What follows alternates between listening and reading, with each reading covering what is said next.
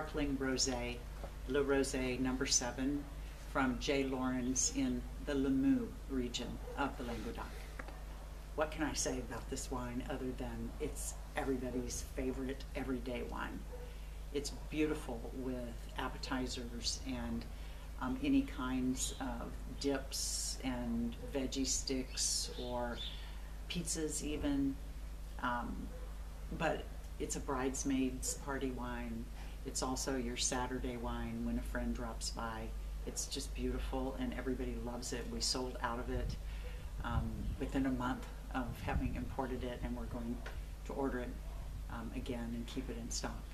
And it's delicious because the grapes are grown up in the mountains of Limoux where there's some elevation, and they are the traditional Méthode Champenoise grapes, which are Chardonnay, Chenin Blanc, and Pinot Noir.